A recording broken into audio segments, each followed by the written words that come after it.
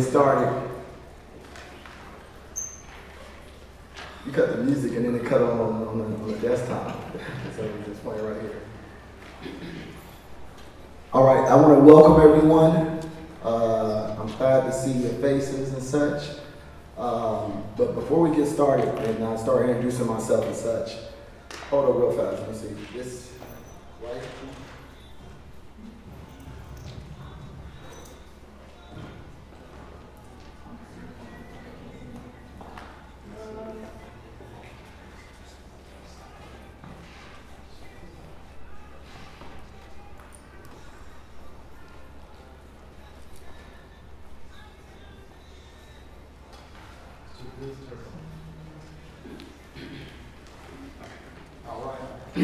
right. All right. Welcome, everyone. Welcome. Before we get started and begin on our acknowledgments and such, I want to do due diligence and definitely honor the land acknowledgement that we do. Pasadena College is a learning community within the indigenous homelands of people who have been known as the Gabarino Band of Mission Indians of the Siksika village and Keech Nation. Tonight we acknowledge the painful history of genocide and forced removal from this land on which we gather. We also honor the legacy of the African diaspora and recognize that the U.S. as we know it was built at the often fatal expense of forcibly enslaved black people. We are indebted to their labor and the labor of many black and brown bodies that continue to work in the shadows for our collective benefit. PCC and its faculty, staff, and students recognize that we are all simultaneously teachers, learners, and guests on these lands. This acknowledgement is a small part of an ongoing process of working to raise awareness about histories that are too often erased or forgotten, to recognize our place in this history and to affirm our commitment to social justice, systematic change, and anti-racism. All right, so that's the land acknowledgement for the college. Now that we got that out the way, I want to just take a little moment to look around. It's kind of dark right now, I can't see everyone, but I saw it before you came in. And first off, I want to say, don't we clean up nice? Don't we clean up nice? Don't we clean up nice? Give yourself a round of applause in regards to this, because I think it's worth being acknowledged. You all look amazing. Hopefully you feel great as well. Can everyone hear me? Yes. We're good? Okay, good. All right. Today we are amongst family, friends, brothers, sisters, fathers, mothers, teammates, colleagues, faculty, and mentors, just to name a few. And I wanted to take the opportunity to welcome and thank you all for attending tonight's PCC Rites of Passage event and presentation titled Who's Your Daddy? Black Man Antiquity, being brought to you by the prestige Dr. Nana Lawson Bush. All right. My name is Jamal Walker, and I'm a 10-year faculty here at PCC at Pasadena City College, and I've been blessed and have had the fortunate opportunity to serve as the lead and coordinator of the PCC AMEN program and student charter, co-advisor of the AMEN charter here on campus. So I've had the honor of doing that. The AMEN program has been around since 2019. That was the first conception of the charter that we brought to the college. So just some historical facts for you all. We're here today as a celebration and a gesture of support for these gentlemen you see before you in the front row right here. Looking all sharp and everything. Yeah, looking good, brothers. I'm excited for the program we have here today for you all, and would like to challenge you all throughout the presentation that you're going to hear today is to practice the following throughout the program. To listen intently with an open mind, to continuously reflect on how the information affects you and your community.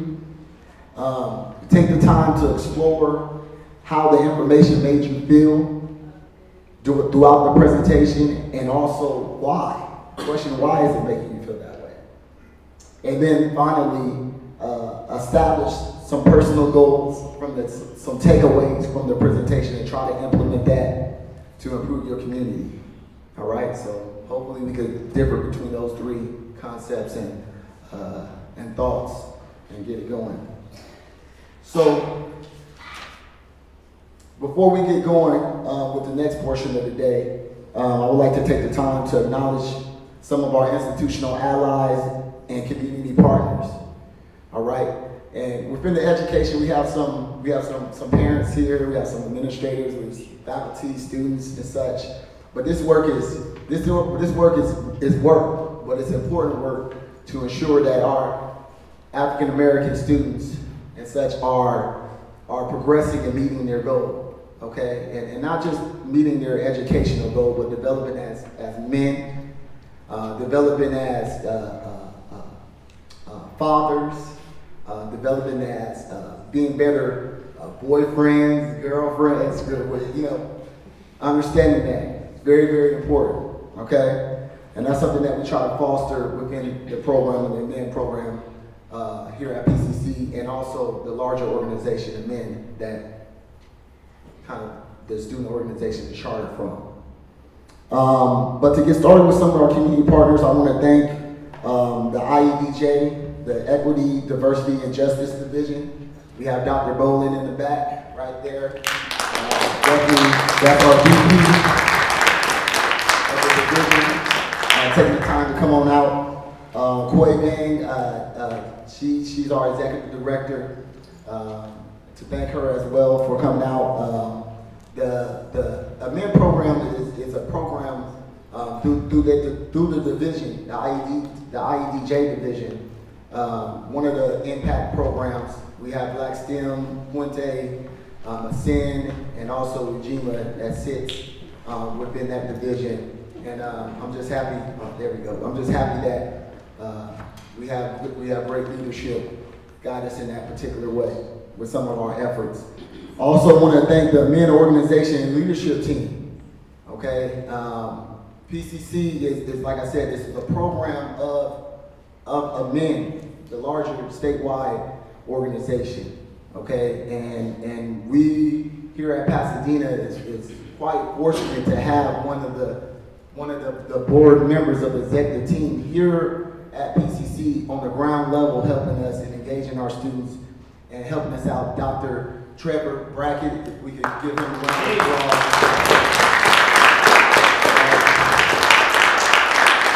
You knew Dr. Trevor Brackett as well, so that's a major accomplishment just itself. Brother getting his doctorate degree and moving forward, so very, very happy to hear about that. And it's also a benefit of having a brother on the ground level, where on the ground level with the students, understanding that some of the challenges that our students here at Pasadena are going through, some of the support that's needed. So it allows him to be a better advocate on the executive board with some of the needs that we may need and such. So it's always a perk when you have an executive board member on your campus. So I want to say thank you, and that's a great opportunity there. Also, Jamal Brown, brother Jamal Brown, is in the community, girl all the way out.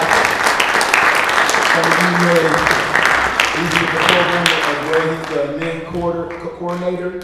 Also, you may have recognized him because he's been working with Pasadena College for the last 4 years, guiding our competition, our academic 365 competition, Black Knowledge Bowl. Leading that effort, so appreciate you, brother, for coming down. Really, really do. And then lastly, well, not lastly, but next to last, the counseling division. I got to give a shout out to the counseling division as well. Myself, I am a counselor. I understand the counselor role in providing support and advocacy, and we have our hands in a lot of the things that go on this campus. So I definitely want to give a shout out to the council division. I see some of the counselors are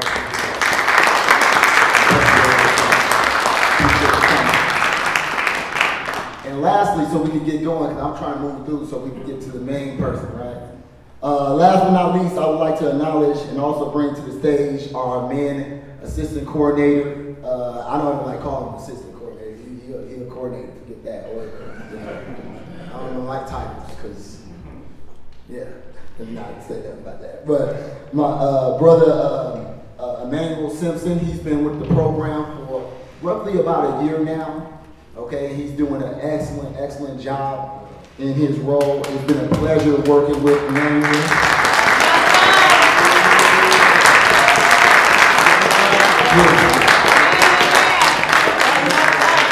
Not only is Emmanuel an exceptional father, okay, and husband and such, it's truly enriching the energy that he gives to the brothers and just consistent energy, you know. And sometimes you serve as a revitalizing entity for myself with my energy and such, with everything that goes on there with my responsibilities. So I appreciate you, brother, and I'm handing it over to you.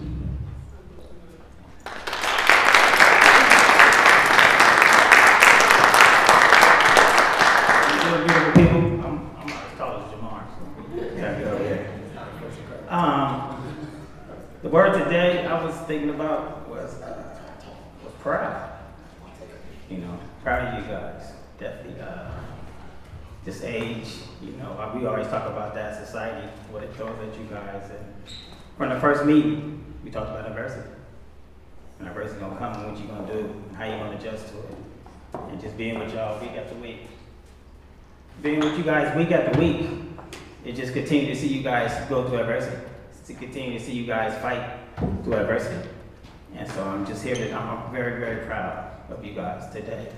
So if you guys, this is young black men, can we stand up and give them a round of applause, please, for the efforts and what they do?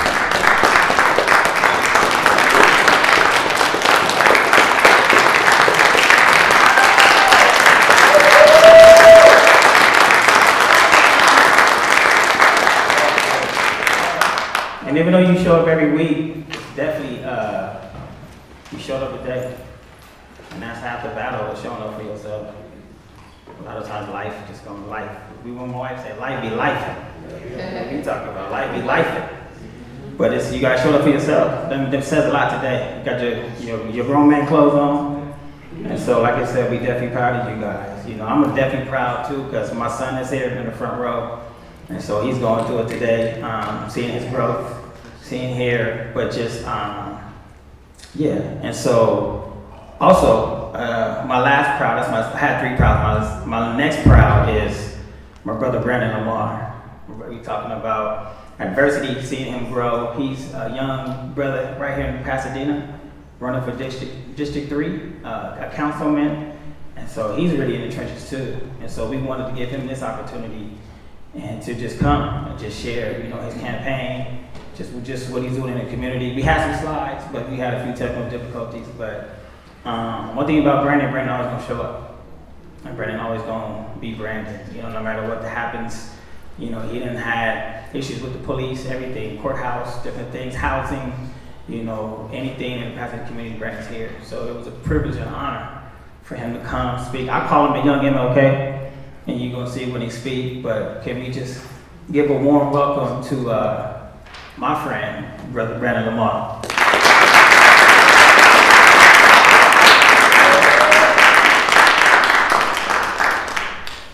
What's going on, beautiful people?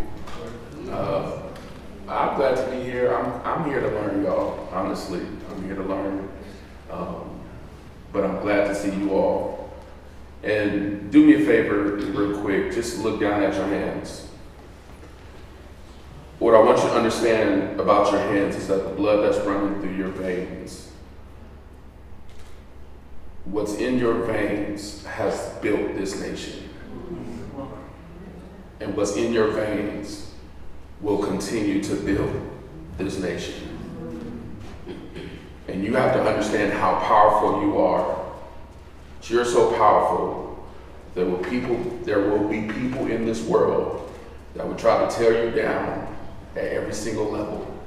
And it has nothing to do with them, but it has everything to do with how great you are. You are great. You're great because you showed up. You were great when you were born. Yes, I am running for Pasadena City Council District 3, but as I was sitting there, you know, some of us, we got discernment, and so that has nothing to do with why I'm here now, as I can see. But what I will tell you is this: 1992, a lot of you guys remember what some of us may call the Rodney King riots. Well, I was born during the Rodney King riots. I just told everybody my age, so you can calculate if you want to. I was born during the Rodney King riots, and I was born at this place called Killer King Drew Hospital, and I was born in the middle of the riots. In the middle of the riots, I was born. 3 days after I was born, my mother, my birth mother, decided to give me up, and my godparents came and got me. And when they came to get me, they was driving back on the 110 freeway. When they was driving back on the 110 freeway, when they looked at their rearview mirror, they just saw a city burning up. Purpose, right? At 14 years old, I actually found, my birth mother found me, and when she found me, she wanted to see me.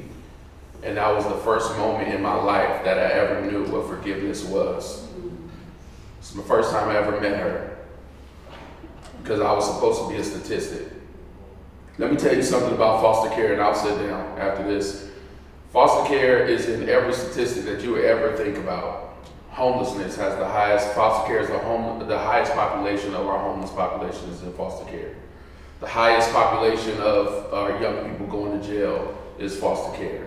The highest population of mental illness or mental diseases are foster care. And I want to tell you that just by me standing in front of you, I beat every single odd that came against me.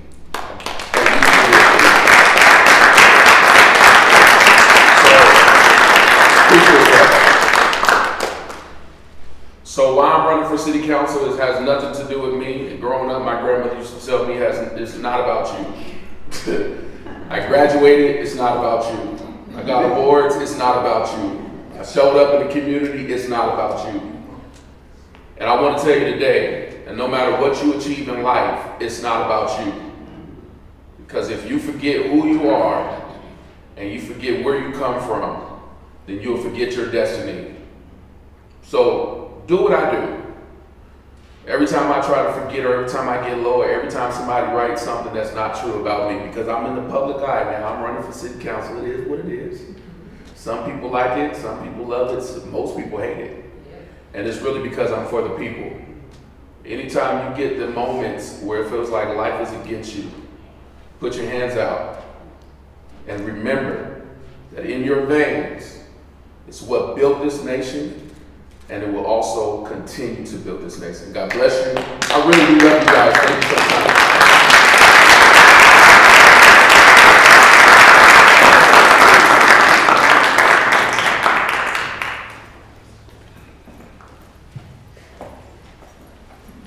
Thank you very much, Brother Lamar. Thank you so much. All right, so now we're going to transition into why many of us came here today. Okay? Again, this is a celebration of culture, community, and definitely brotherhood. So now it's going to give me a great honor to bring up our prestige. I was gonna say our very own Big Pasadena, but you know he's done so much work with us, making me feel like I'm just trying to take him. But our prestige lecturer today, Dr. Nana Lawson Bush. But first, I'm gonna tell you some things about him. Okay, Dr. Nana Lawson Bush is chair of the Pan-African Studies Department at Cal State LA, and the former director of UCI and Cal State LA Joint Doctoral Program in Urban Education Leadership. Rooted in Pan-Africanism, Nana Dr. Bush employs a Pentecostal revolutionary pedagogy, teaching from and to the spirit to foster a libertarian process. His approach to teaching is reflected in his research as he aims to contemporary, oh my gosh, this word right here. to disrupt power relations and build programs, institutions, and states on the best of African philosophies and practices. His publications are numerous and impactful. He has published 4 books, including The Plan, a guide for women raising African American boys from conception to college, and The Plan Workbook, and 32 other academic articles. Most notably, he published, along with his brother, Dr. Edward Bush, the first ever comprehensive theory concerning black boys and men called the African Male Theory. His research foci situte him as the leading expert on the relationship between black mothers and their sons, the development of independent black institutions in the United States, and the theorization of black boys and men. Moreover, his research has become the framework and guide for family programs and organizations across the nation. Building on a multi-generational family lineage of service, struggle, and education, Dr. Bush started his first independent black Saturday school at the age of 22 and continues to create black independent education spaces such as the Genius Project at Summer STEM Academy. He is highly sought after for his expertise in developing rites of passage programs, which he has conducted for over 15 years, working directly with hundreds of black boys on manhood development. He is the co-founder and chairman of the board of the Acamo Unity Center, a 501c nonprofit organization headquartered in San Bernardino, California, that utilizes an African-centered framework and approach to educate, heal, and transform historically excluded communities by cultivating healthy families, organizing communities, and creating economic empowerment.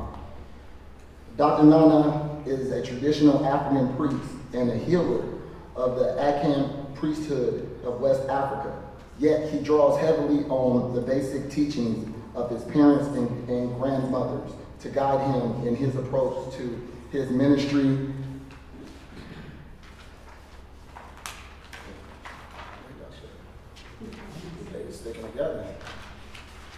On his ministry treatment of those who society renders to be the least of us. He is the quasi-central family man, as he often states that he practices African spiritual traditions, but family is his religion. Dr. Bush has received numerous awards. Most recently, he received the Outstanding Faculty Award in 2018, making him only the second African American in history of Cal State to LA to receive such an honor, and the Pan-African Studies Black Community Honors Awards in 2018. Without further ado, Dr. Nana Lawson Bush.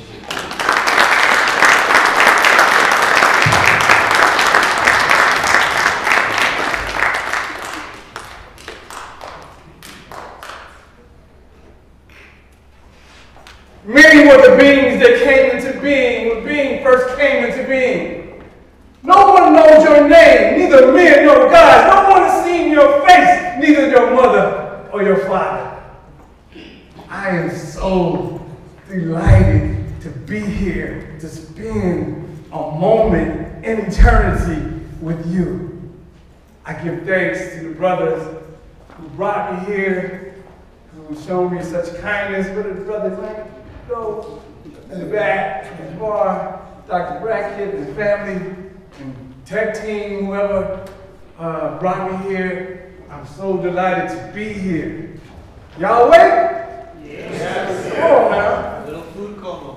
Little food coma. I'm trying to get you out of that food coma. But I'd rather you go to sleep than you to be on your phone. Because when you go to sleep, I have direct access to your consciousness. Program your mind. So if the brother goes to sleep next to you, let him sleep. But if the brother is on his phone, I'm going to just slap it out of his hand. You got an agreement? Yes, sir. Thank you. You got an agreement. Who is your daddy? What does that mean when somebody say that to you on the street? Somebody. What does that mean? Who owns you? Who owns you? I mean it just like that. I mean it like, who's your daddy? Like how we say it on the street. But also I'm saying, who is the father of humanity? Who was your daddy? Who gave birth to everything we see? No one exists on the planet that did not come through. Most religions, I'm not saying I agree or disagree, said God created one man.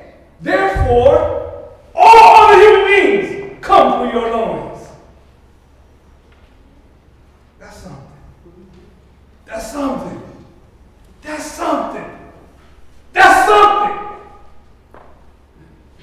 Who is your dad? I'm going to show you a lot of pictures today. A lot of what people might call art. They try to put art to the side. Let me show you how important art is. If I told you to close your eyes and to picture Jesus or God, most of y'all might picture somebody white. Even though you may have never been told that God is white or Jesus is white. So you got that information how? Through a picture. Even though I can sit here and tell you intellectually how that cannot be possible, historically how that's impossible, you still cannot erase the picture. Come on, bro. That's been put in your mind. That's right. So art is so important. That's why they take it out of school. They don't want you producing no art. Because when you produce art, then you put something in somebody's spirit forever. Even though later I come and say that don't exist, you go, yes it does. And when I close my eyes, what do I see? I see the art in the picture. So I'm going to show you a lot of pictures today. Because I'm trying to plant something in your spirit that it can never be taken out. And when I plant it in your spirit and I plant it in your seed, that means you're going to take that seed and plant it in somebody else and continue to produce another vibration and a consciousness. Y'all don't hear me talking to you today. I need some feedback, bro. Amen. Am I making sense? Amen. Thank you. I came just for y'all. They extra. But I came. As soon as they called me, I was like, man, I can't wait to come. Told me I had 35. I was like, 35? What the? Got down to 20. He told me why. I appreciate that. But I ain't ready. So I do have some questions. It's going to be a little interactive. How many of you, I'm trying to see you out there, can name 3 black men / African prior to enslavement, prior to colonialism and imperialism?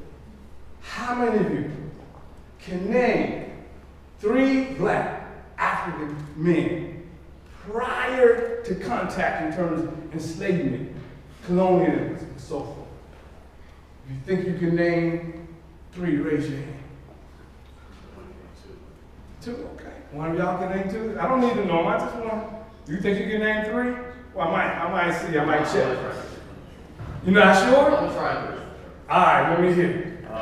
That's a good. Shaka Zulu. Shaka Zulu is shaky. I don't know what we know about him because of the war with the Europeans, but I'll take the first one. Mungo Park. Mungo Park? Yeah. Where did he live? I learned about him in my African American music class. He was the first to write about. What year? Huh? Nah, so that wouldn't. So you got 1. So you had 3? Yes, sir. Go ahead. Jesus, Jesus. Moses, and Abraham. All right, you went biblical for me. We'll take it. A lot of people don't know that. But that's still a little, but I'll take it. Thank you, Mr. Bond, I'll take it back. So most of us are struggling, and I'm going to put that little bit on the struggle bus, but we can't take that for granted. A lot of people don't know that. We're going to cover that a little bit today. So what does it mean? It has meaning that most of us struggle with naming 3 African men prior to contact with those who enslaved you. What does that mean? That has some kind of meaning. What does that mean? Here. It means that they erased our history. Let's build on that. Yes. It means that black people have been truly colonized. Been truly colonized. Anybody else? What does that mean? Anybody out there want to help? What does that mean? Taking away someone's highest taking away somebody's highest potential. Anyone want to build on that? Yes. Ooh, we already. Yes. Took our identity. Took your identity. The history is the biggest threat to them. We're going to show you why. So to say that you don't know any African or black men prior to contact is to say that you don't exist until white people come onto the scene. That your identity and your potential of being is erased. The fact that the first people on the planet are African and you have no memory of them leaves you blind, deaf, and dumb. That's why you'll answer to any name, the N-word.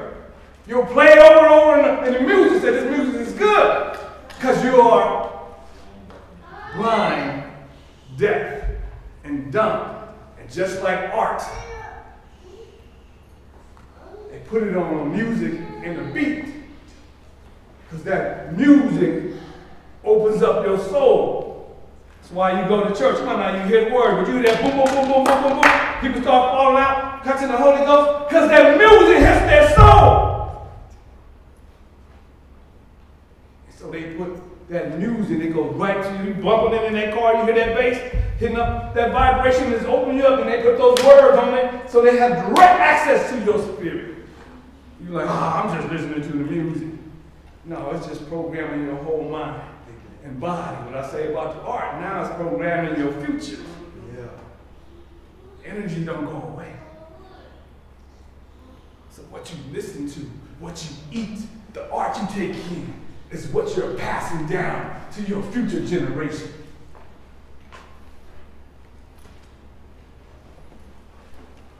Never mind what else you smoking, drinking, all of that. That's another conversation. So if this was a history class, I would begin it this way. History is your memory, your consciousness, and your guide. History is your memory, your consciousness, and your guide. If you lost your memory, you would be blind and dumb. You would be lost. History is your memory. It's like me saying, meet me at my house, and I don't give you no directions. You'd be lost. It's your GPS. It tells you your potential, what is possible. And if you begin your history with enslavement, that tells me what is possible. And then you begin to behave in that kind of way. And we use history in every aspect of our lives to make important decisions about every aspect of your life. To get into school, what did you have to turn? Our parents' academic history. Your parents' academic history? Maybe, but who else's academic history? Yours, what do we call that? A transcript. So to decide whether you're worthy enough to attend an institution, we're going to look at your history, called a transcript. We're going to judge whether you're worthy enough to be a student based on your history, which we call a transcript. If you go to a doctor for the first time, they're going to sit you down and do what?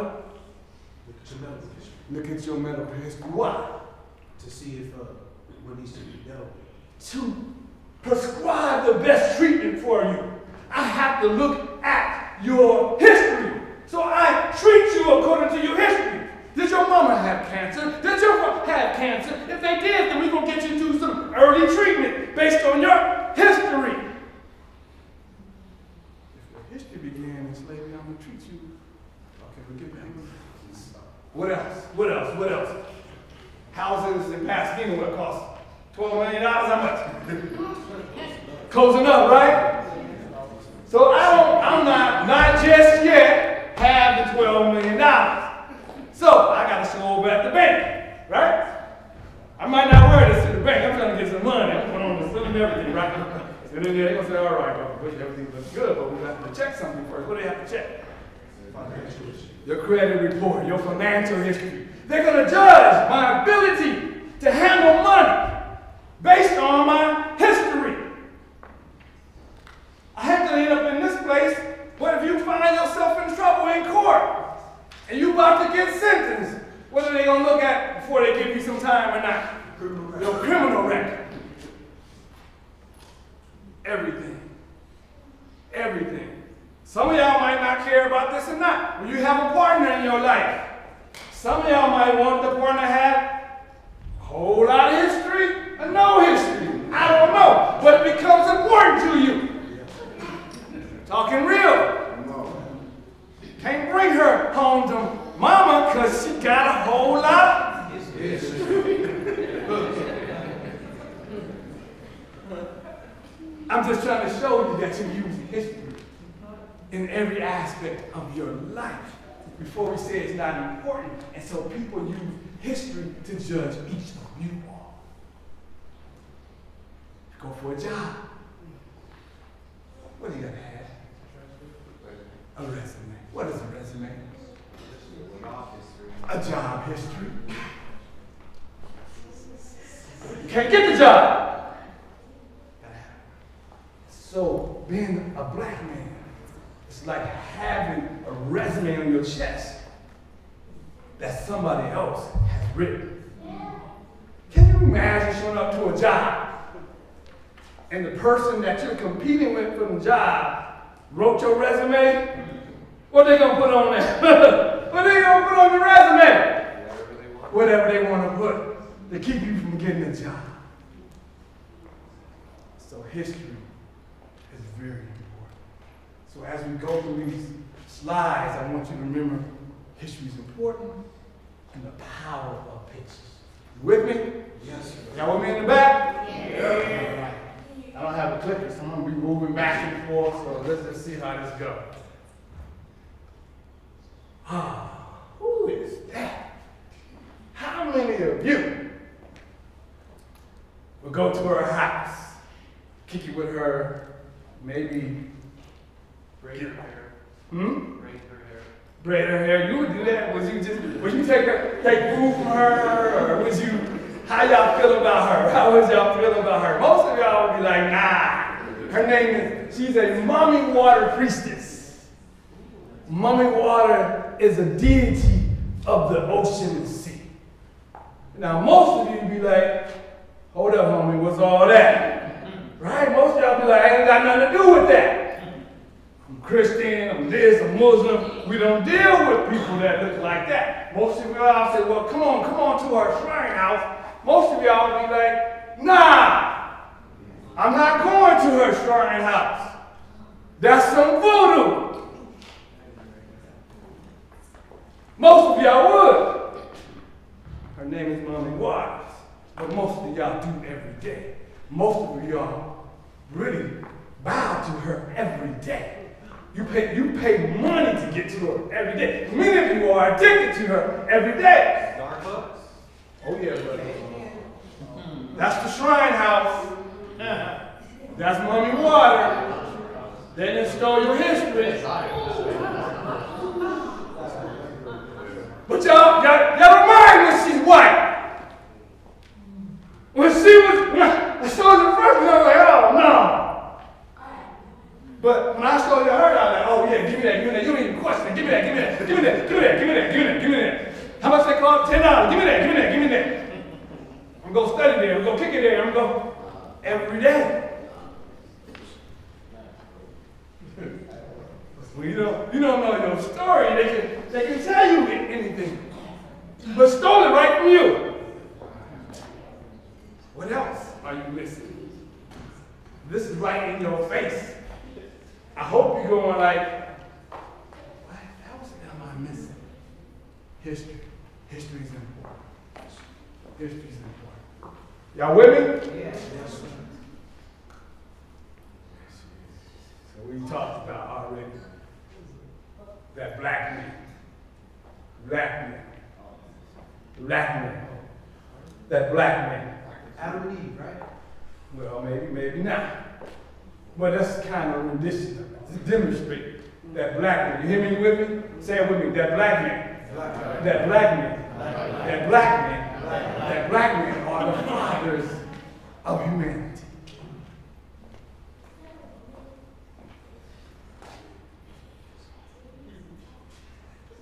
The first human beings.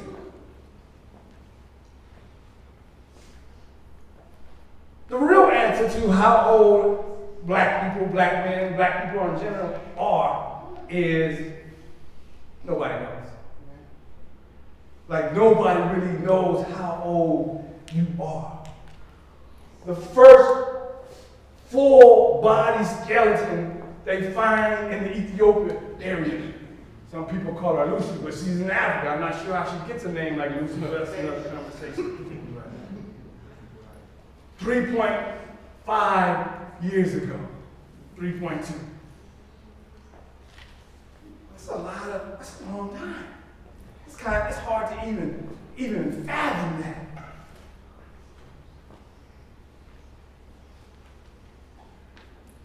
So we have Lucy, then we have later what we call the martyr human being. That's about 340,000 years ago, but again, a few years ago, they just said 200,000 years ago. Now they're saying 340. They had a sister in South Carolina who gave her DNA. Then they asked her permission to take note of that. They ran her DNA, and that's how they found in the Cameroon the ancestor that went back to 340,000 years ago. Before that, they were just saying 200,000 years ago. But it's hard to find bones in the Cameroon because it's wet, so they go away. So this is what I want you to take into your spirit as art. Africans, 7-8 million years ago. The green represents Africa. This is very important. Take this with you. After this, you tune out. This is the martyr human being, still in Africa. 300,000, 340,000 years ago. This is when Africans began to leave Africa. 60,000, now some are saying 120,000, some are saying 80,000, but they're African people. So listen, look, how long, they're nowhere else on the planet, only in Africa. Look how many years humanity was just in Africa, kicking it with nobody else but Africans. To me, what the heck? Europeans and others only come on the planet, and I couldn't draw it small enough to scale. Some say 30,000 years ago, but if you Google it right now, they're saying about 6,000 years ago. 6,000 to 8,000 years ago. You have been on the planet in Africa all of this time. Who's your dad? Who's your dad? Who's your dad? That's how I have the audacity to have that type of question and stand on it and mean it. That don't give us a right to mistreat people, but things have to be in proper order. Honor thy mother and thy. That thy days be walk upon you. Gotta honor your dad. Stop me for questions at any time, actually. Who is that? Barack Obama. Pretty bad dude, right? Ruler of the nation and so forth, right?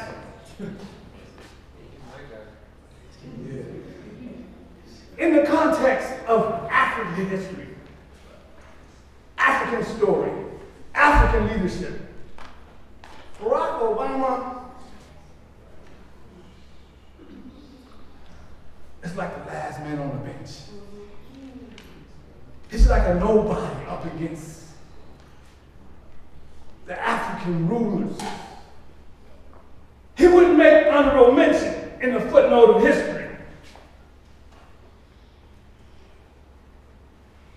One of my coaches said, you wouldn't be a pimp on a good ball players. That's how I used to talk back in the day. Barack Obama wouldn't be that. He couldn't stand here with the African leader meaning. He wouldn't be there.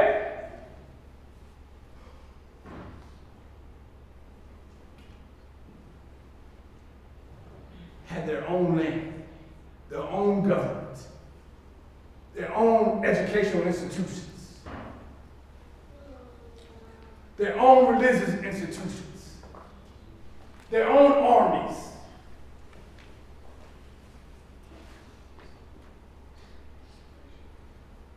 This is the first ruler of Kemet.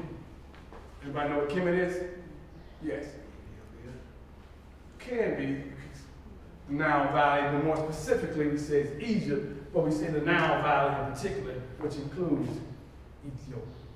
Good answer. Yes. Okay. We're gonna show some folk in Ethiopia in a minute. Very good. This is him. Again, the pictures. The pictures don't lie. Norm talked about first recognized ruler uniting Upper and Lower Egypt into one kingdom. An African, a black man. Imhotep. Who's heard of Imhotep? What about him? Firm row down here. I remember the name. I don't remember. You saw him in the movie or something? Not at the museum yet. Oh, yeah. The first what? Very good. He's more than a doctor, but that's a good answer. We say he's the first multi-genius because he was good at everything. He performed the first surgeries. It's right up there. He was a sage, he was a wise man. He was a poet, he had flow, he had rhymes. A Renaissance man, thank you. The first Renaissance man, just good at everything. What? Somebody read that last After his death, he was elevated to a medical demigod and later into a full god some 2,000 years after his death. He was also worshipped by the early Christians as either the first Christ or as one with Christ. That's crazy. I'm not going to even explain that right now. I just want you to read that yourself. That's it. That's so sick. Either the first Christ or one in Christ. Christ is a title, it's not a human being. Like Nana, my name, it's a title. He's anointed.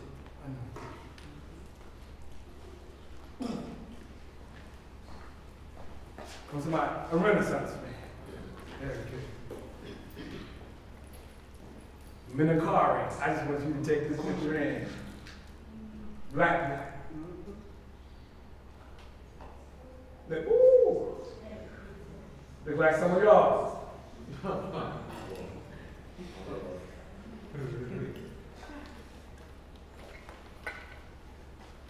Let you read just a little bit. Time check. Somebody help me.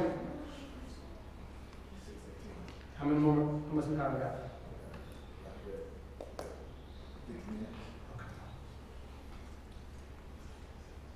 Look at that. Look like Barack Obama.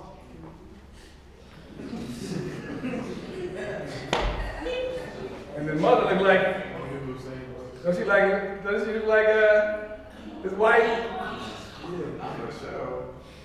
That's Akhenaten and his mother, Queen T. What?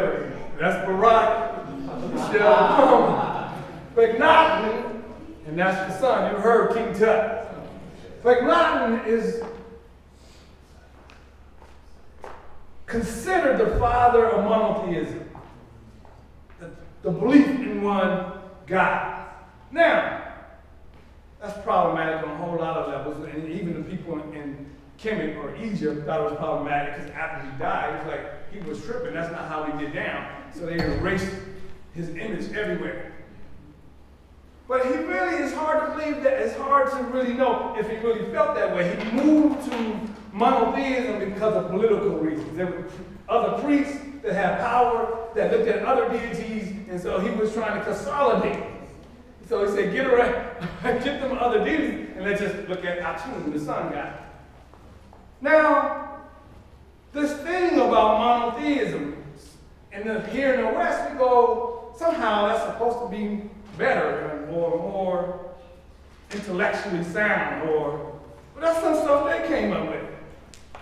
At the same time, they're teaching you God the Father, God the Son, and the Holy Ghost. That's 1, 2, 3. That's monotheism, plus some angels. You gotta be careful, they're tricky. All the while telling you're behind humanity because you worship more than one God. No, they didn't. They saw the many manifestations of God in everything.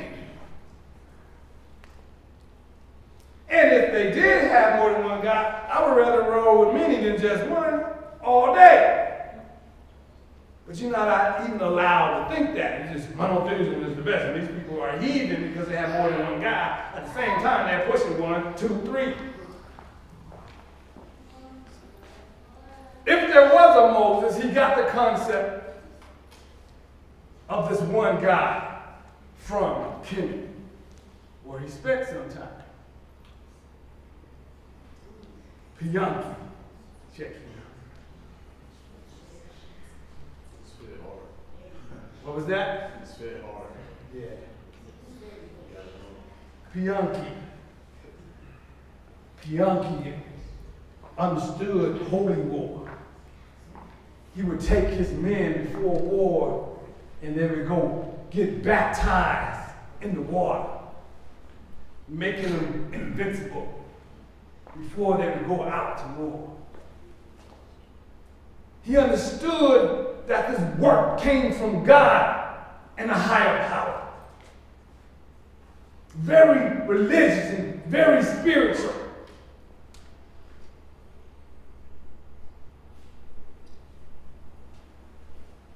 Piyanki. Say Piyanki.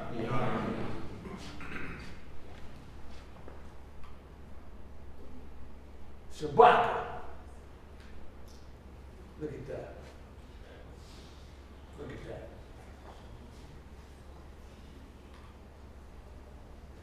I'll let you read a little bit on Shabbat. I'll talk a little bit about the god Amun in a minute. But that Amun is the same word as Amen, representing the hidden aspect of God. This is where you get the word Amen. When you close your prayers, you're talking about, I don't have this picture yet, I'll show them later, a God named Amun, the hidden aspect of God.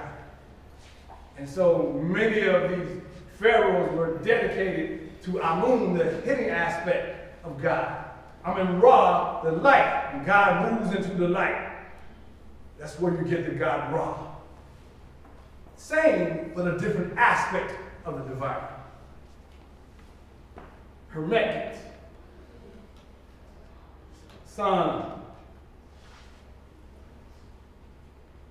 the Shabbat, high priest of Amun, holy men, to hearken.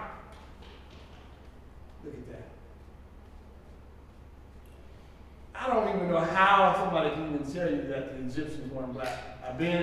It's everywhere. It's one of the greatest lies ever told. He's mentioned in the Bible. Hebrew people are fighting this particular group. They hear Shabbat is on the way. They like, uh-oh. They get up out of there. They want no parts of Shabbat and his army. He pushed all the way into Spain. You see in Spain, they have a city named after him. Aksum, Ethiopia. Remain up. Look at all these people that you don't know. This is just one little tiny area of Africa. We're not going to go through them. I just want to show you, just look how many names have been erased from your history to leave you. Yes. Look at Look at that. Look at that. And I like this one to show you there's nothing new under the sun. He looked like a member of Jackson 5. That's the sex thing. That's Tito's twin. Oh, hey, figure it out, bro. Man, come on. But he was called the King of Kings. You heard that in the Bible. This is just what tells you Africa and Christianity are one in its origin. In its origin, not now. In its origin. Master Musa means King of Kings. So it's not just, oh, Bible people just King of Kings. That's how African people frame their leaders, Kings of Kings.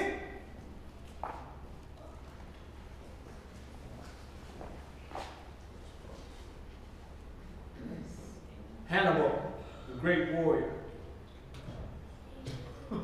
Still today, he was one of the first military people to begin to study the psychology of his opponent. If he had a hothead, he would devise a plan, suck that person in, surround them and kill them. If he had somebody who was more even-tempered, he had a plan for that. And they still study him in military schools today. He was the one that went into Rome on the elephants.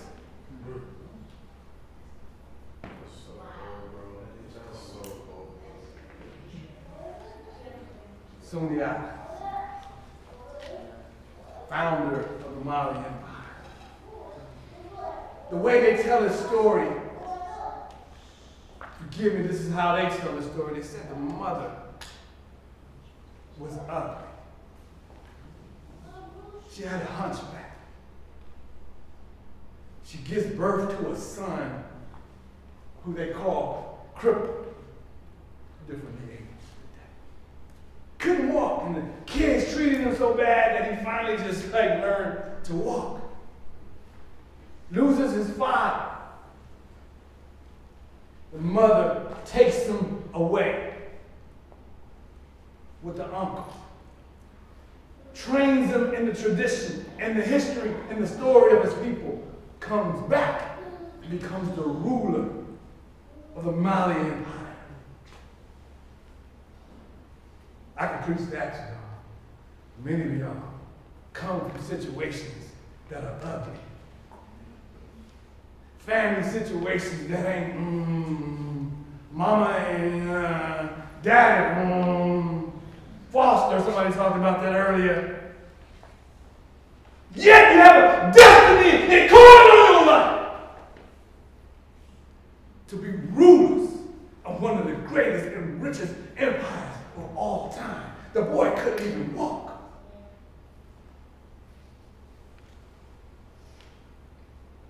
Some of y'all have been crippled by bad education, bad schools, and can't even read. Yet, the calling on your life is to be a ruler.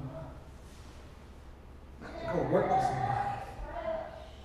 Not to just make good grades. But to be a ruler. To manage the affairs of a nation.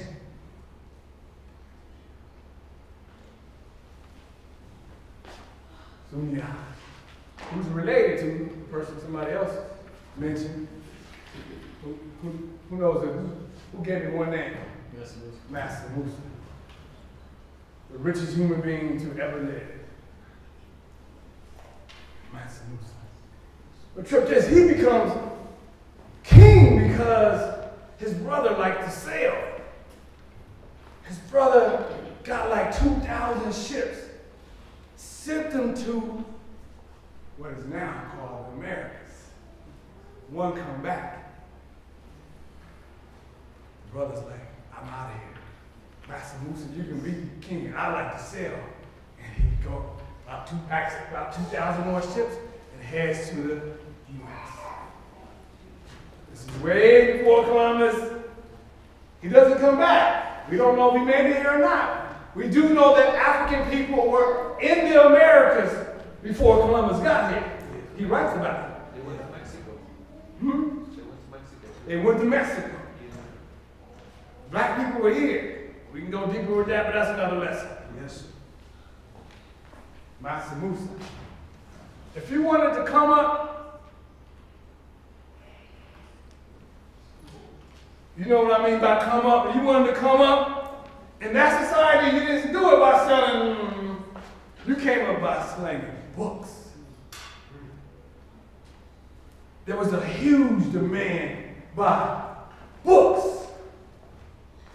Everybody wanted to get their read on. These ain't no small books. This is just what they found in recent times. There are so many books still buried under the sand. On algebra, on religion, on philosophy, on astronomy, on biology, on how to perform medical procedures. People from around the world came to Timbuktu to study. Yes. Scholars came from around the world to teach, but this is what they would say. But we are no match for the scholars already from there. They sold books. Not rights. Books. Just making our way across the country. This is Zimbabwe. Founder. Again, just want to show you the many names that we just don't know. Which means we don't know what is possible. It's hard for you to conceive of what I've just said, that you're going to rule a nation. I'm just trying to get it out this mud and get transferred. We don't know what is possible. And history shows you what is possible.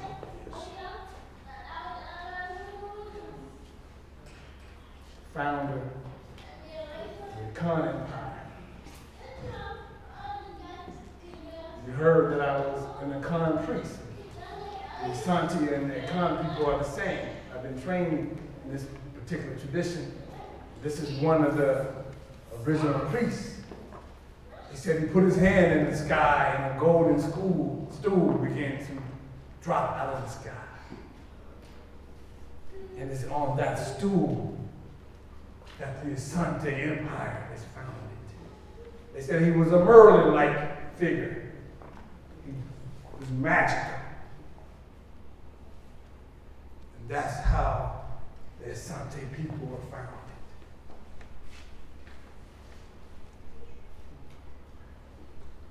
I'm not going to go into this, but clearly the people of the Nile Valley, the Ethiopians, Kemetic people, were indeed African people. Won't even waste my breath trying to prove that one tonight. This is important though, because I talked about the resume of black men, how you wear that on your chest. This is saying how people thought about black men in ancient times. This is saying if a purse came in here missing, they would rather say that it disappeared than to suspect a black man has taken it. Without blemish, blameless, that everybody knew this. They didn't get off the street, off the curb when they saw you coming. They didn't lock their doors. They welcomed you. And everybody knew this. Righteous. Godlike. Their piety, their righteousness was published abroad. Justice. A far cry from the resume we have today. Hell, we're afraid of each other. We believe the resume. Yeah, black men are good. Statistics even show we're the most likely to help people in distress. Somebody on the side of the road, we're coming. Somebody's in a firehouse, we're going in there to get them. Yet, we have this narrative of each other as the opposite. And then we believe it and act that part. Y'all still with me? Yes, sir. All right, so let's go to your daddy. Now, who is your God? Who is your God? In Africa, of course, all the gods were African. Should be. But as we began to move out and other people began to emerge, their gods are black. Meaning they saw you, black man, as God. Both in the abstract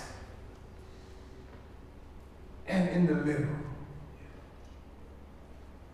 Not God like that too, but as God in flesh. When they did their art about God, it was that of a black man. Especially the Asian cultures. All the cultures, but it's indeed them too. So this is Amen. Told you about it. Mentioned in the Bible. This is the only place where you see the word Amen as what we call a proper noun. Amen, the faithful and true witness, the beginning of the creation of God. They was there as God, meaning with the beings that came into being, when being came into being, when God came into being, there was other beings that came into being, and we went witness God coming into being all at once. And the Amun, the hidden aspect of God, was there to witness. It says right in the Bible, we'll go right over your head because we don't by teaching that. But it says right in the beginning, in the R image, I know many of you have wondered about that R a long time, but it tells you right at the end of the book, Revelation. The true witness, the Amun, where you get the word Amen at from. Y'all with me? Yes, sir. I ain't messing y'all up? Yeah. Patah, look at that bitch, my goodness. The ability to speak it into being, to say it, and it is so. To create it. So if you keep saying N words out of your mouth, you're going to create it. But if you say, look at these gods, look at these geniuses, anything, you're going to create. Patah, the ability to speak it into being. Let there be light, and there is light. Lawson. It's a long, this is part of the first Trinity. The Trinity, God, the Father, Holy Ghost, that's new. That is very new in terms of human history. Aset, Haru, and Osar are the first Trinity. You see this played out in the Lion King. That story is about that. Lion King, Simba, that's Haru, Mufasa, Osar. What's the girl name? Aset? Nala. In this story, the father is killed by Scar or Set or Satan. Haru has to come and save, comes back and fights Satan or Scar. And there's a monkey who's wise, who we call Tahuti. And Tahuti comes to Haru. He's like, I'm sorry. I got it now. Go ahead. I see the correlation, just as in the book of John, how John the Baptist hearkened the coming of the Lord of Christ, just as how the mother hearkened the coming of Simba. Come on. This story is just retold. So they're fighting, Scar and Simba or Haru and Set. And in this case of the ancient story, although there's many renditions of the story, Haru is about to kill Set. But Tahuti comes and said, don't do it. We need that. So in the ancient mind, there is no devil or evil per se. It's an energy that we call destructive energy. And if that energy overtakes you, we would say you were evil. But if somebody came in here right now trying to run up on us and we got with them, draw upon our destructive energy, Set, we would need it. You just have to have an imbalance. We have to have that energy. That's what the story tells us.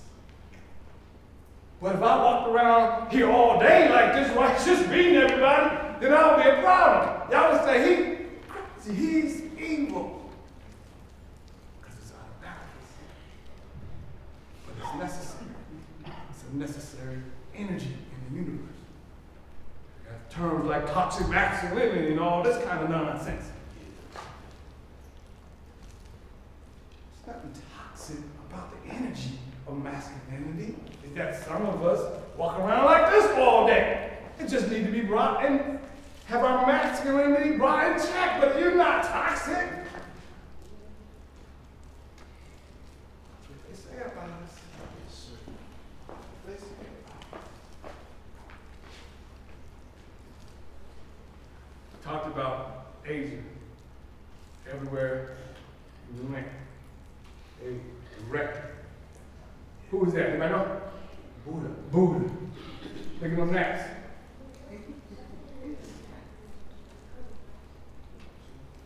A black man. Look at them.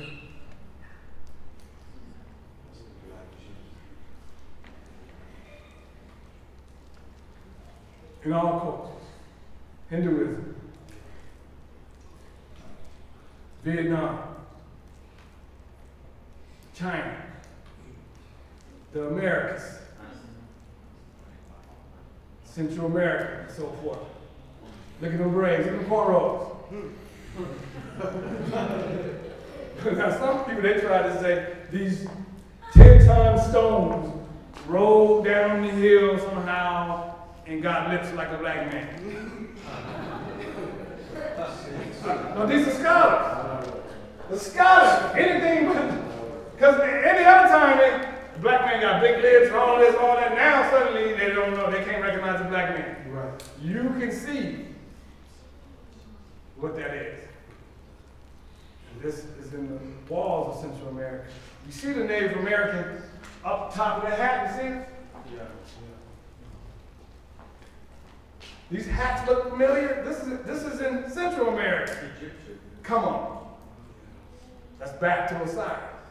Does it even look more familiar? Who stole that? The Pope? Oh, hey, hold on. That's crazy. It's Go, I think. For what I've learned, it's the fish hat. Back in Nineveh, the people worshiped the fish god, and so then they used the image of the fish to represent that hat. The Romans came and they took it for themselves. It could be. I mean, definitely you had the understanding of the fish, the ancient kingdom, and that's where that comes from. Others would talk about it as the uniting of two kingdoms, two parts of the hat as well. And so it could have multiple meanings, but the point here is that this is African. And we find these pictures where? In Central America. And we found that the Catholics pretty much just stole everything. And I just throw him in for good measure to tell you that some of the early popes were black men too.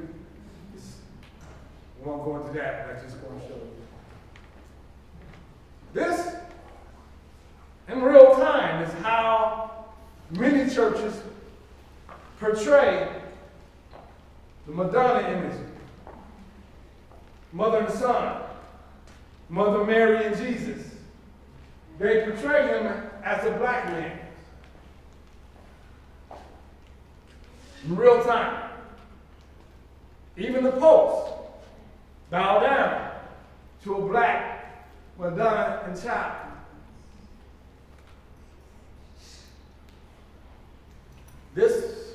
Somebody went to Ethiopia, wasn't supposed to take this picture, but did. He sent it to me. All the disciples. Here again. Who is your God?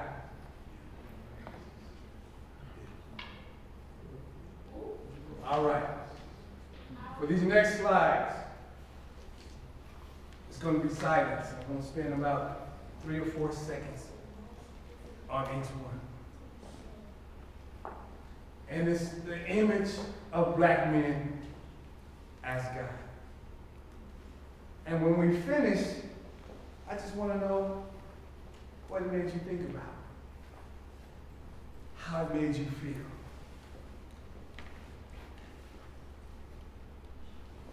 I'm trying to plant something in your spirits. So take the pictures in. You ready? Yes, sir. I want to utter another word as we go through.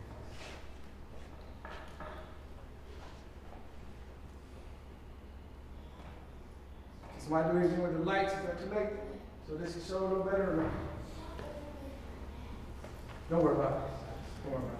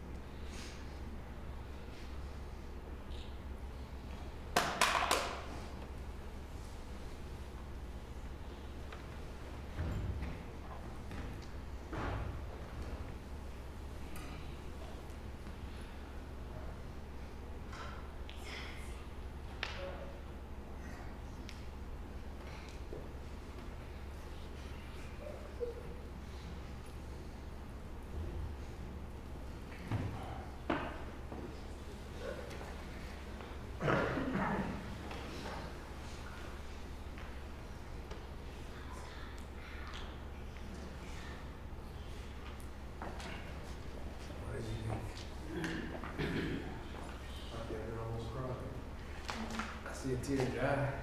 It's all right. What makes you cry? Because it's kind of like the identity, you know.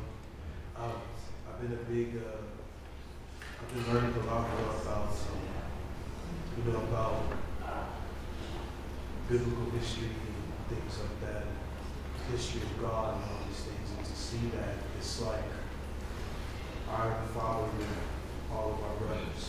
That's how it feels. It's nice. Somebody else, how does it make you feel? See all those images over your head. To make me feel like they try to distance us from God.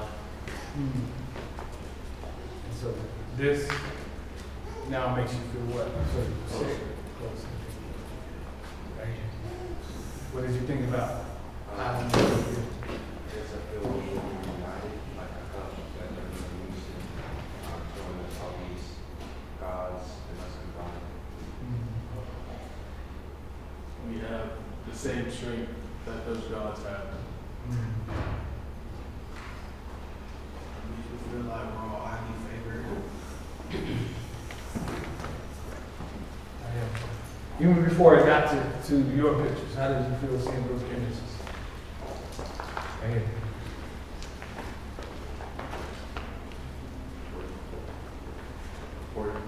Fortified.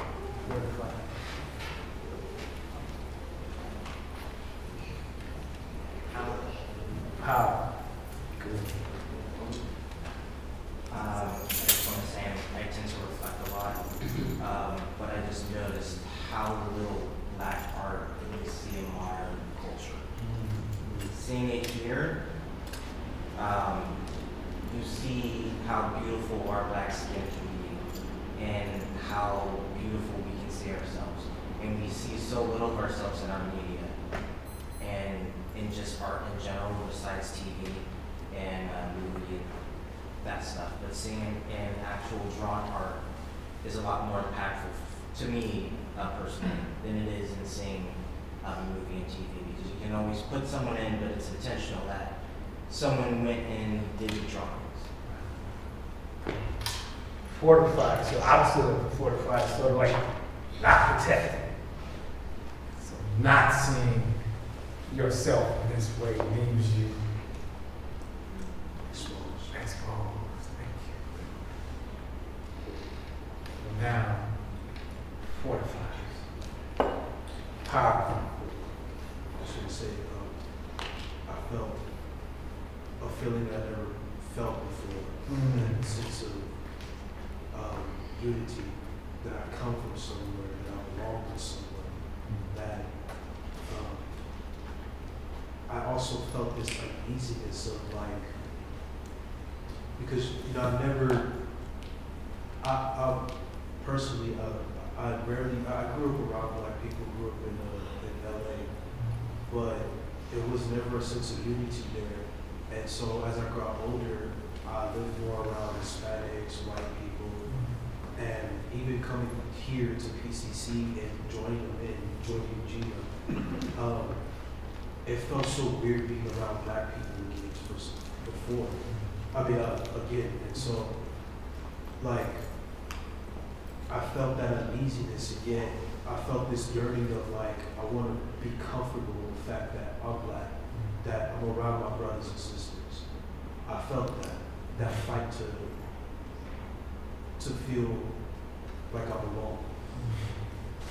Thank you. Right here.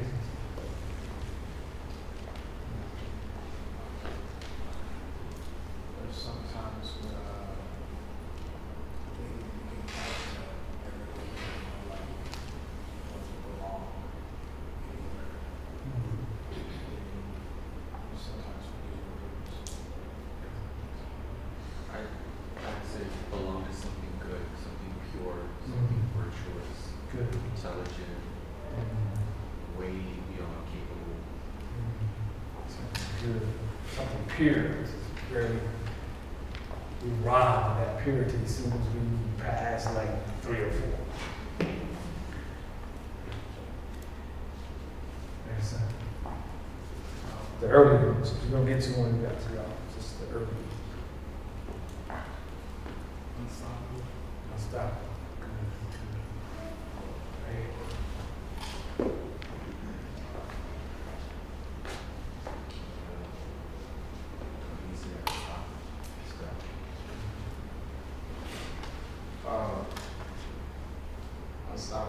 I mean, I know those were drawings, but I was like, man, I gotta get the joke out. That's what you were thinking about? You got to do with the deities. Or marry We'll get you one. Yeah. But I mean, but in that term, we do think of.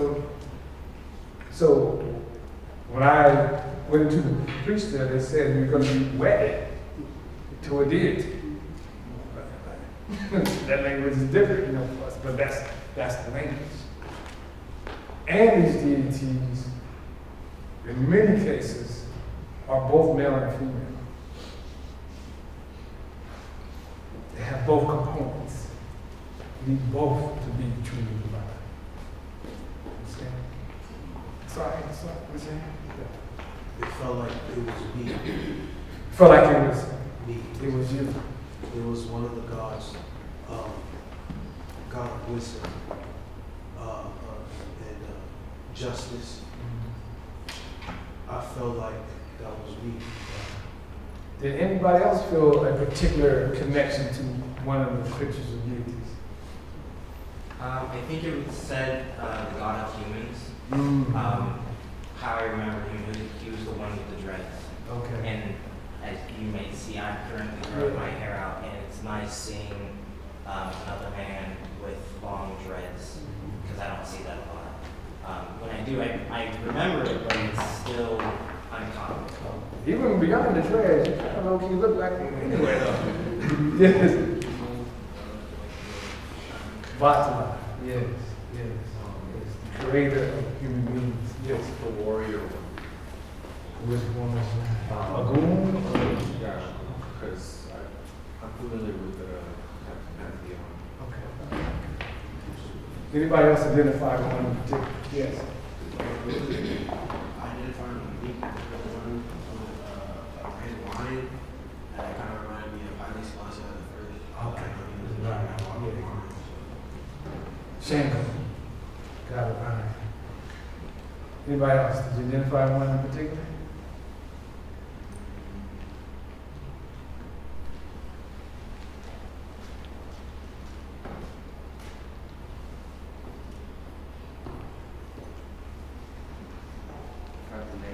You don't have to know the name. So that's a yes? Yeah. So when it did switch, or maybe it did switch, you say it another way. When it went on to the pictures of you, how did it make you feel? I heard you.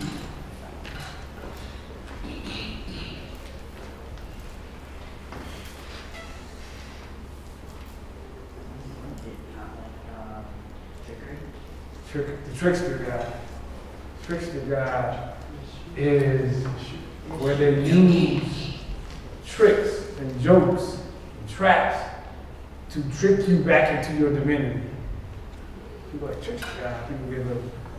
But we find that throughout indigenous cultures, this concept of a trickster being. Anybody else when we transition to your pictures? Yes. I'm not gonna lie, it was funny. Why was y'all laughing? What was funny? Y'all weren't ready for that? No, it's because the pictures themselves. We didn't see everybody's picture. Yeah. That's all right. It was not like funny in a bad way, but like it was I'll say that, so to say mine next to everybody's, it felt good. It felt like I was a god myself. That's the point. That's the point. Are there questions from anybody at this point? You have questions about anything in the presentation? Were any of the deities queer? Some, I'm not for certain, but definitely in Kemet, we have queer deities. what we would call queer. And then also, again, it wasn't necessarily one gender. Again, either there was a male and female aspect as two separate beings, or that being itself was more androgynous. So I don't know that many people put that under the definition of queer. We do see even some same-sex relationship in ancient kingdom as well. So it's there, it was more fluid. What we see now in Africa in terms of being anti-queer is more having to do with Islam and Christianity coming. And prior to that, people saw people that were queer or multi-gendered as being special spirit, that they had a special connection divine. But in a very practical sense, queer people might go sit with the men because they can understand both sides and talk about what it means to be a woman and so forth, and these types of things. So it was positioned a lot different than how we see it today. It wouldn't be that terminology, but any other questions? About the whole presentation, not necessarily the deities. You said that they weren't supposed to take that picture or give you that picture. Was that a picture in the temple? It was a picture in the temple? It was in a museum. So, you know, if they supposedly take pictures of flash them on the picture, so that a lot of people have no. Oh, I thought it was in a special church in another country. In Ethiopia. Not that I'm aware of. I thought he told me it was in school. Yes, sir. I need to ask you a question. Yes. What about that one? I forgot his name, but he like a god of the ocean or something. I have to see which one you can describe. I forgot his name. Search it for Oh, Luca. Oh, yes. Of the deep part of the ocean. So there are many deities of the ocean. So when we started with Mami Wata. And Mami Wata is actually not a single deity. It's sort of a name for a pantheon of deities. And so he is part of the Ifa tradition. And so different traditions will have different names for deities. They might be talking about the same one or different. It's the evil. So we talked a little bit about what evil is in the African framework. That concept of evil is not like how we think of it today. We would say evil has its purpose. And so there was nobody up there that was evil. And many times we look at these things because we've been raised here to go, that's evil. But there's nothing evil about that. And again, in the African way of thinking, we wouldn't think of evil in that particular way. It's an energy, if not used correctly, can do harm. And I have it, you have it, they have it, Baba has it, everybody has it. But if you can't balance it, then you end up evil. If you stay out of balance for a long time, you'll be evil. But how can a divinity be evil? So you have to question why you had that question. Why did I take that in as a possibility of evil? Where did that come from? And many times when they depict African spirituality in Disney movies, we don't have the good fortune of being seen as nice. We have to be evil in the Disney movies, and therefore, when you come and you look at them, you're like, well, that's evil. Well, no, it's because the Disney movies tell you that. Yes. What's the frog movie? What is it? Princess and the Frog. Or even in American Horror Story, how they talk about all the time. Yeah. Even in the Latino community, their DVDs get to be real nice. And Disneyland has taken over this Day of the Dead. We celebrate it, and well, let that be some black people. We'd be like, what? That's evil, but everybody else is so nice. Family oriented. But our stuff is evil. And they want you to think as evil.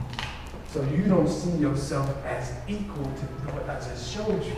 So you won't tap into your divine power and you will run away with it. Because in Haiti, they use that so-called evil to kick some French.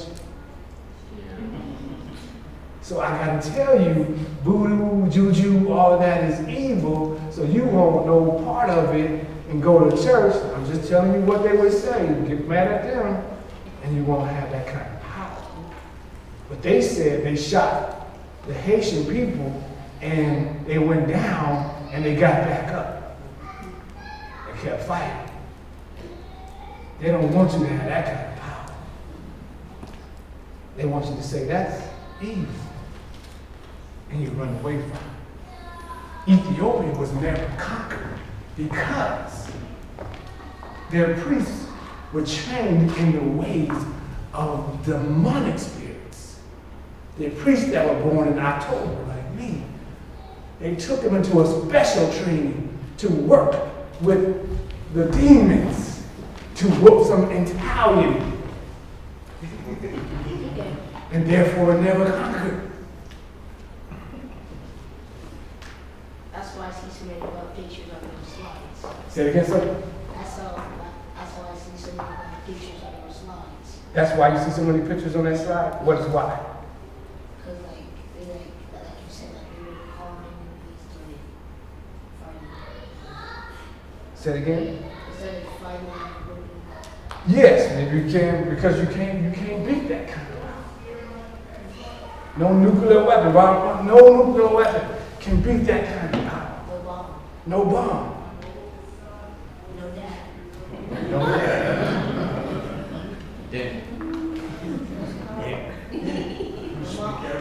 Speak that word.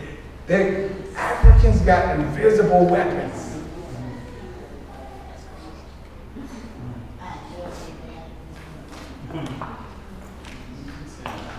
They don't want you to know, but I'm dropping it and you'll see, because when you go, I want you to go there and ask them, where are the invisible weapons?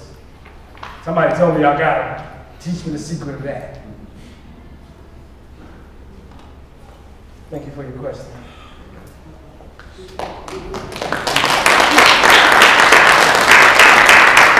Any other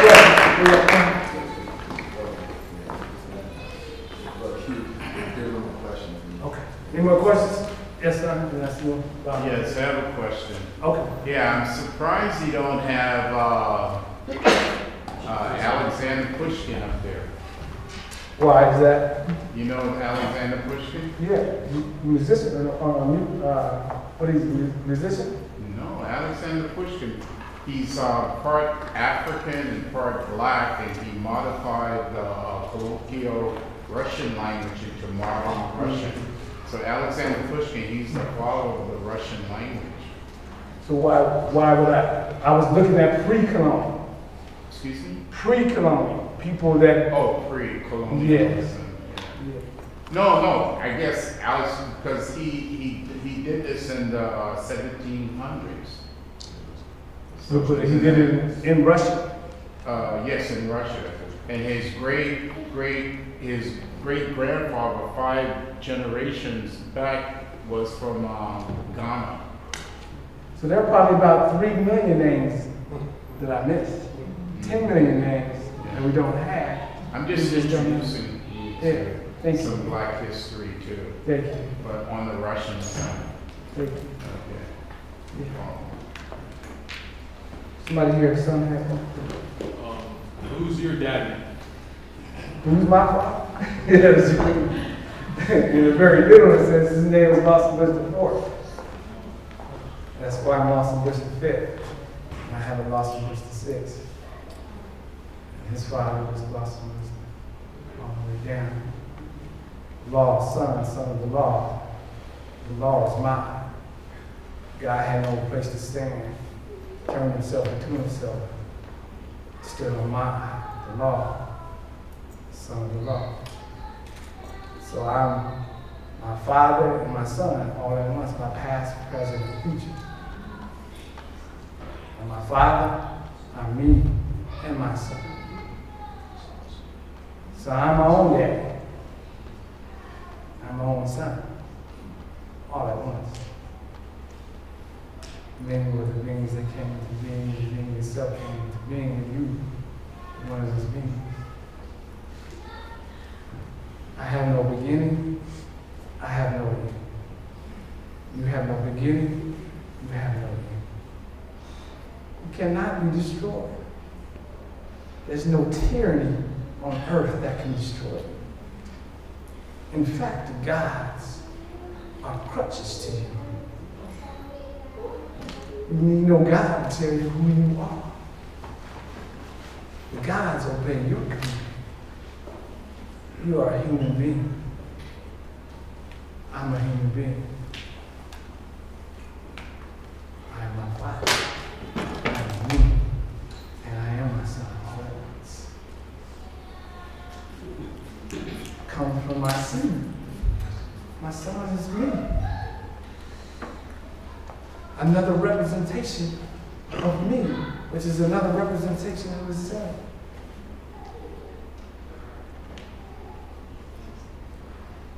Trying to get all the way back to your divine self. And we can't let these distractions of race and racism, food and music, it meant to distract you from being that. False doctrines, as people say in church, preaching false doctrines, as I say. So that's who me. Great question.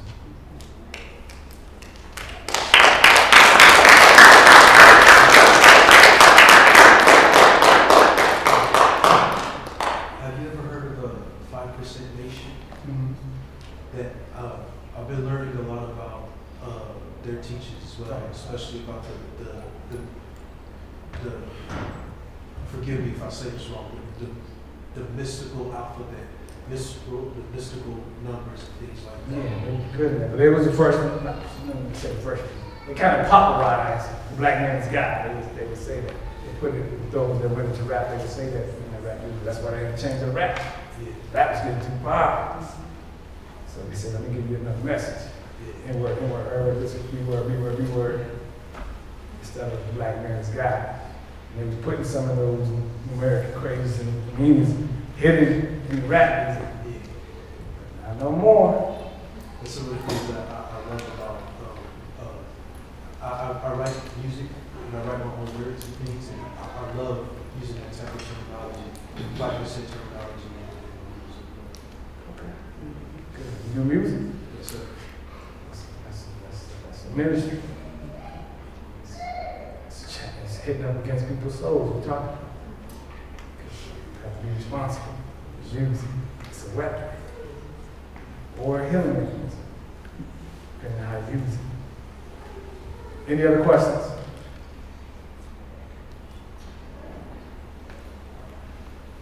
See some sisters way in the back. Y'all got any questions? I think I see you. No? Comment? Nothing? I have a comment. Yes, ma'am. I am so grateful to be in this space, and I really love the montage of all of the different gods and how it just seamlessly went into the students at PCC, because I saw that as there is no separation.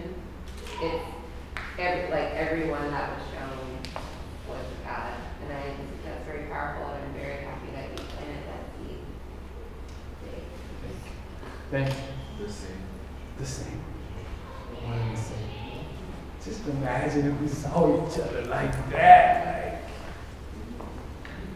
That's what your Bible says. That's literally, that's the message of Christianity. To see each other, the divinity, that you all are sons of God. And then that kissed by the blood of Jesus, then we were brought into the kingdom and now the Son of God. So that's African all day. Any other questions or comments?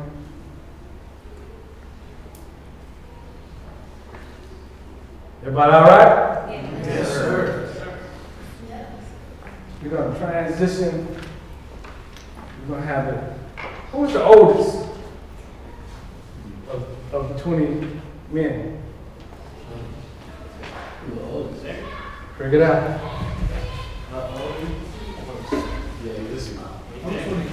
Hey! All right. You know this? All right. Y'all come on stage, but you follow him on stage. Just line up this way.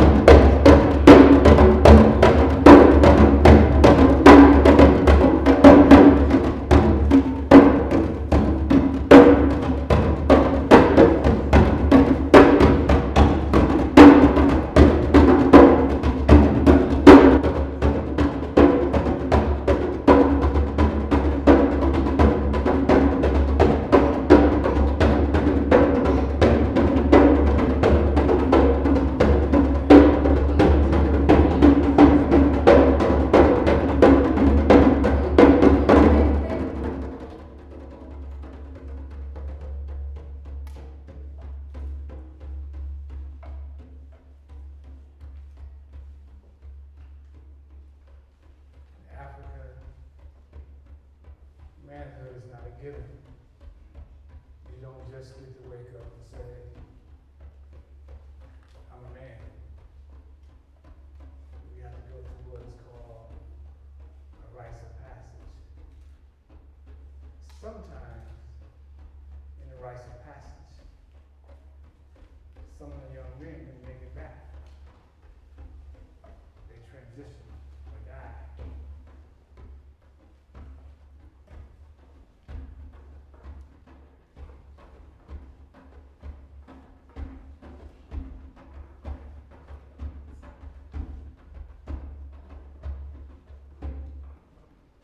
Manhood is a community decision.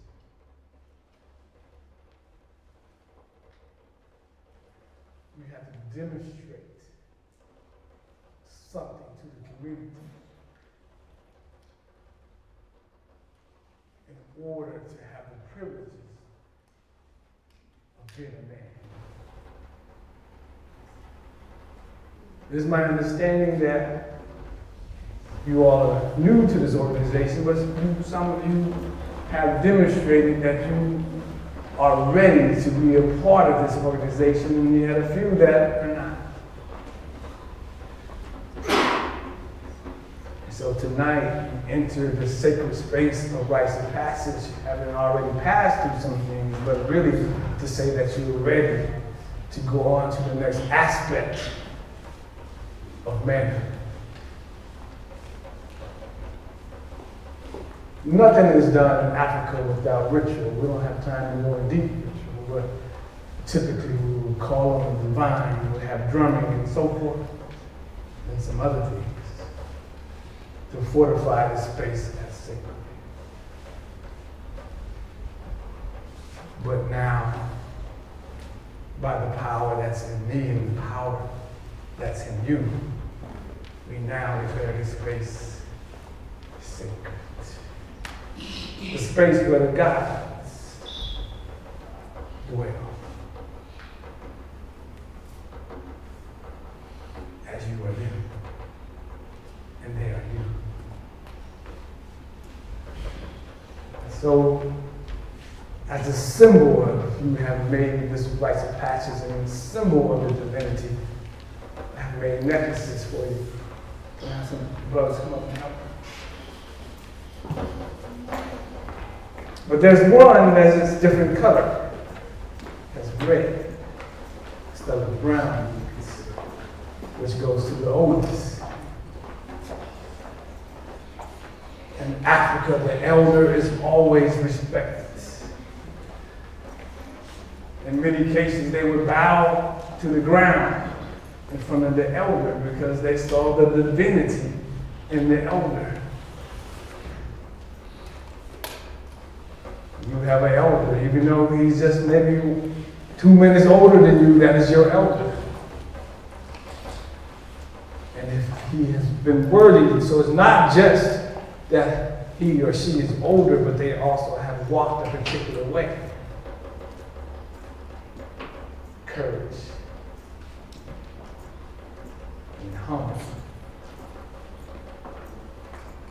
wisdom. So this brother does not deserve this. We won't do it today, but y'all need to have a conversation with your advisor and say, nah, we need to go to the second oldest, the third oldest. But I'm going to assume tonight that you're worthy. Are you worthy? Please. So put this on him. We have a cowrie shell. Cowrie shell is used throughout Africa. In some places it was used as money. In other places they use it as divination, the ability to see the future. It's used as protection. Women wear it around their waist for fertility. It has multiple spiritual uses. For you it would be protection. I prayed into them that no harm should come to any one of you. I prayed prosperity for you, for the soul, for the seeds that you sow, that they will grow into mighty trees. Go ahead and give it to the rest of them.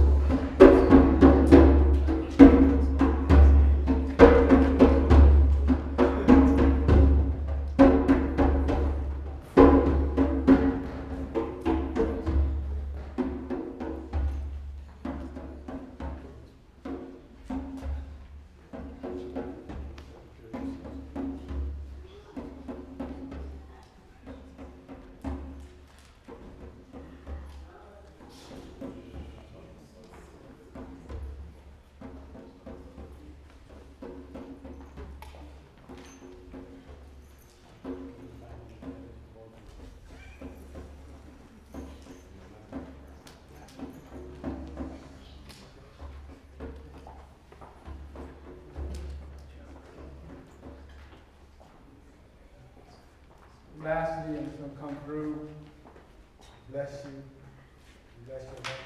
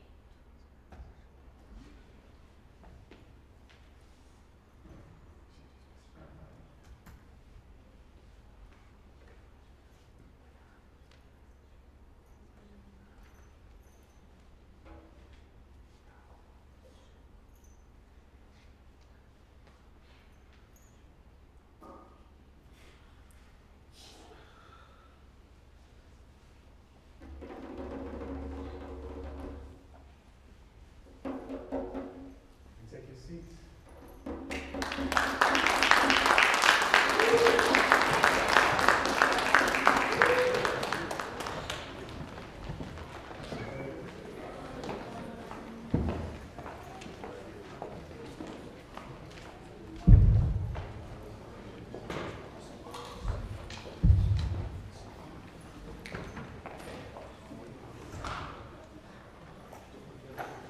All right, everyone. All right. That was special. Definitely special.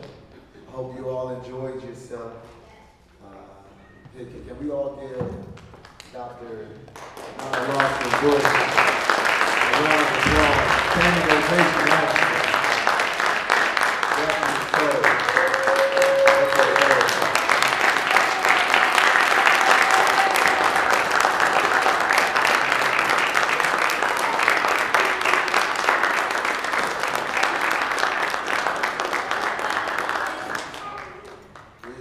We always appreciate the wisdom. Thank you. We appreciate you coming out. Lawson, PCC, and all the individuals here with the knowledge that you always bring, never disappoint.